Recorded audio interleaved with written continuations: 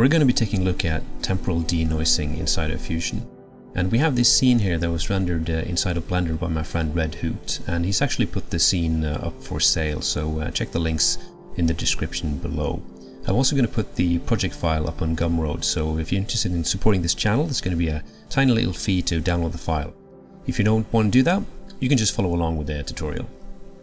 We have about 50 frames worth of images here that we're going to try and do temporal denoising with, and this EXR actually contains not just the beauty but also the motion vectors as well. So if you're not familiar with motion vectors, they are actually colored images where each color represents the direction and magnitude a pixel is heading towards in the next frame.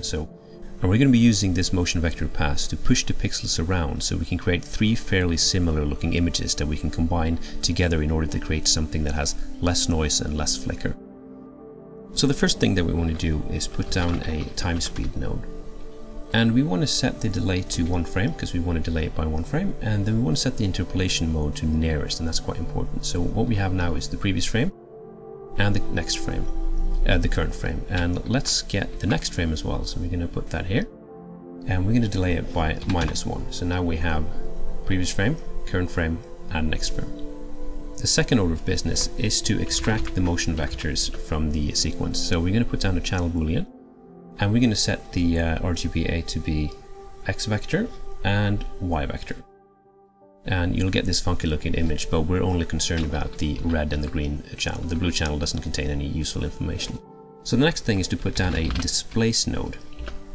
And it lets us displace the image using another image, in this case our motion vectors.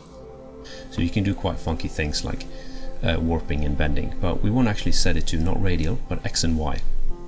And then we want to set the refraction strength to be 1/2048, which is the horizontal resolution of this image. And you want to do the same thing for the Y. And it's a bit funny, but Fusion normalizes the coordinates, so you need to use the width for both of them. So 1/2048. And what we have now is the previous frame and the current frame. So if we zoom in now, we can see that they're actually overlapping quite well.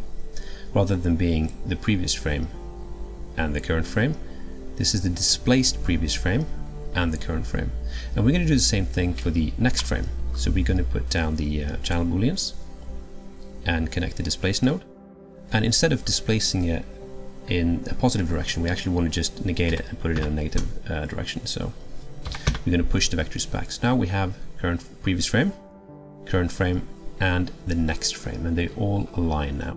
So the next thing we can do is put down a ChannelBoolean and just add the 3 frames together. So we're going to take the previous frame and the next frame, and we're going to set it to add,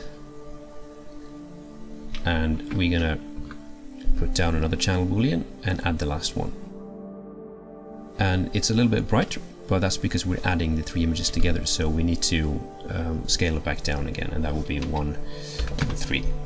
So now we actually have a sequence of frames where, if you look at the noise level in the original, let's zoom in and let's look at the noise level in the temporal denoise version.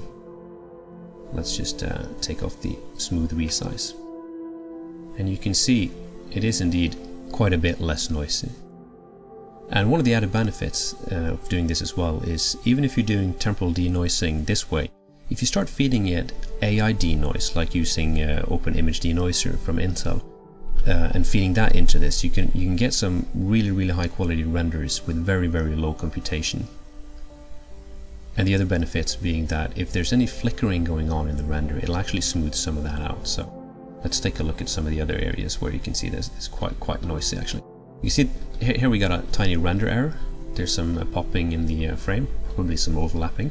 And you can see here that the temporal denoise is actually smoothed it out a little bit because it's averaging together 3 frames.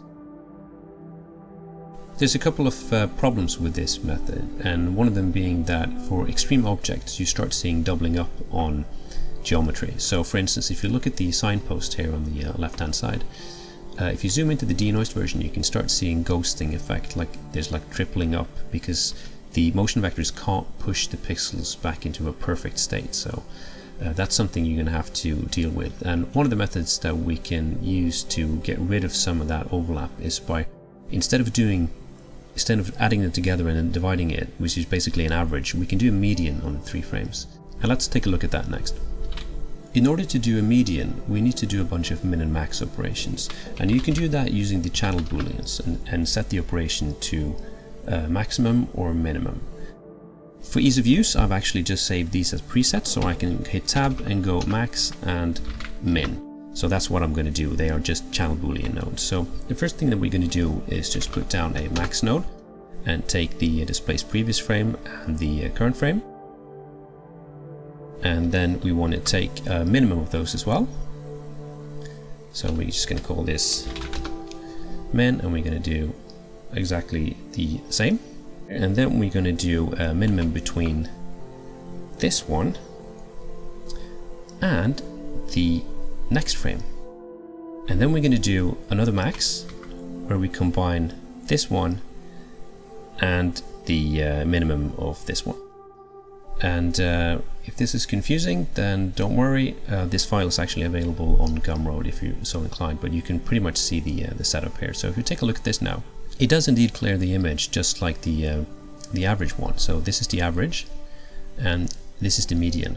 But what it actually does, especially on areas where you have lots of moving and overlapping geometry, is that it actually gets rid of a lot of that sort of ghosting that we had previously. So this is the setup with the average, and if we do a median instead, you'll get this. It does retain a little bit of the noise. You can see it's this is the average, and the median is a little bit sharper, but it's great for doing things where you have ghosting that can appear because of tripling up of images. So another issue with doing temporal denoising is that the first and the last frame of the sequence doesn't actually work. And that's because it's referencing frames that aren't there, because it's looking for the previous frame, and if you start at frame 1, that's going to be looking at a frame that doesn't exist, and same for the last frame of the sequence. So if you scroll to the last frame of this little sequence, you can see that it's actually, this is the second to last. It looks pretty good, and the last frame actually reintroduces a lot of the noise, and that's because there's a frame missing essentially, so you get a third less of the samples to play with. Here's another example where we've been feeding it the denoiser from Blender, and that's a spatial denoiser, so it'll only denoise one image at a time, and there's no temporal coherency between images. And you can see that even though it's fairly low samples, you get very clean result, but you can instantly see there's a bunch of flickering happening here.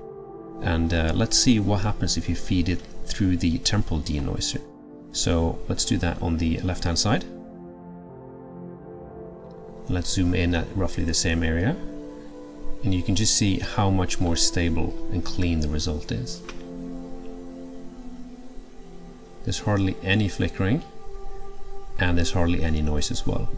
It has a tendency to do a little bit softening to the image, so be careful with that. But if you're also applying things like motion blur and depth of field and maybe other lens type artifacts, then the degradation for just doing denoising should be minimal. So this technique works great for static objects. If you start having complicated movement in, let's say, things like characters or things with fuzzy edges like hair, you're going to run into different problems. So keep that in mind. This method isn't foolproof, but it's certainly a very good trick that I've been using for years on feature films. And you can download this file on Gumroad for a small fee. You'll get this little Fusion script, and you'll get the EXR rendered sequence as well if you want to have a play with it and see what works. So thank you so much for watching, and I'll see you around.